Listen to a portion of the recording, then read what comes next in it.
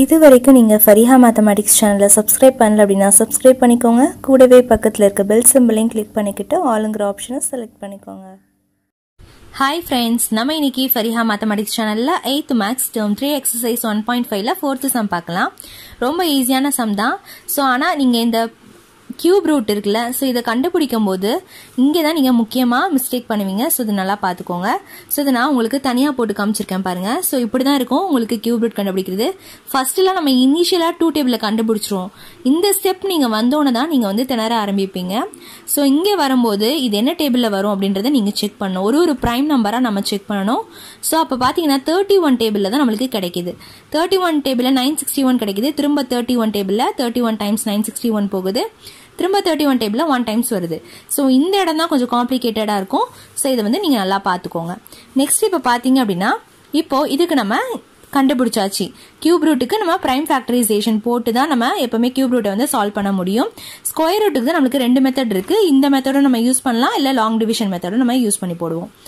இப்போ பார்த்தீங்கன்னா இதை நம்ம எப்படி எழுதுறது அப்படின்னு சொல்லி பார்க்கலாம். ஸோ இப்போ பாருங்க, கியூப் ரூட் ஆஃப் 1906624 இருக்கு. ஸோ இதை நம்ம 3 பிரிச்சுக்கலாம். ஸோ இங்கே 3 பார்த்தீங்கன்னா இங்கே 3 2 இருக்கு, அதே மாதிரி 3 31 இருக்கு. ஸோ இதை நான் அப்படியே எழுதலாம், நான் டைரக்டா எழுதுறேன். டைரக்டானா எப்படி எழுத போறேன்னா 2 × 2 × 2 வந்து நான் 2 கியூப்னு சொல்லி எழுதுறேன். அதே மாதிரி இங்க 3 2 இருக்கு. ஸோ இதே நான் 2 கியூப்னு எழுதுறேன். அதே மாதிரி இதை 31 கியூப்னு சொல்லி நான் எழுதுறேன். ஓகே, இன்டூ இது வந்து எதுவுமே இல்லைன்னா ஸ்கொயர் ரூட். கியூப் ரூட்டை இந்த இடத்துல மென்ஷன் பண்ணிருப்பாங்க. ஓகேவா? ஸோ அது நீங்க நல்லா அண்டர்ஸ்டாண்ட் பண்ணிக்கணும். இப்போ பாருங்க, இப்போ நம்ம எழுதியாச்சு. எழுதின பிறகு இப்போ கியூப் ரூட் இது எல்லாத்துக்குமே காமனா இருக்குது. ஸோ அதனால எல்லாத்துலயுமே கியூப் இருக்கனால இந்த கியூப் ரூட்டும் இந்த கியூப் எல்லாத்துலயுமே கேன்சல் ஆயிடும். அப்போ 2 × 2 × 31 மட்டும் தான் நம்மளுக்கு இந்த இடத்துல கிடைக்கும். Into square root of X இருக்கு. இங்க பாத்தீங்கன்னா 3100 சொல்லி நம்மளுக்கு இருக்கு.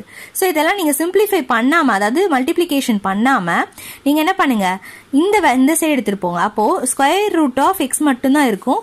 3100 இந்த எல்லா நம்பரையும் இந்த சைடு எடுத்துட்டு போகும்போது 2 × 2 × 31 சொல்லி நம்மளுக்கு கிடைக்கும்.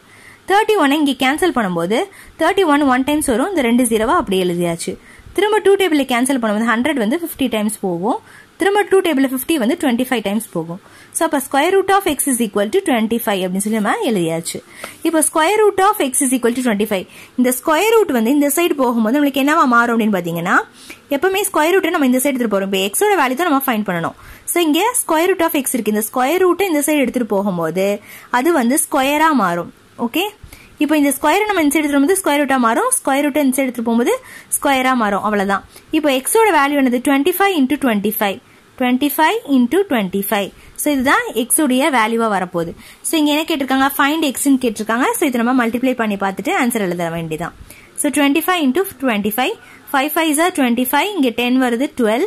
இங்க பாத்தீங்கன்னா 10 carry 1, 2 2s are 4, 5. So 2 5 2 6 625. So 625 தான் இந்த எக்ஸ் உடைய ஆன்சர்.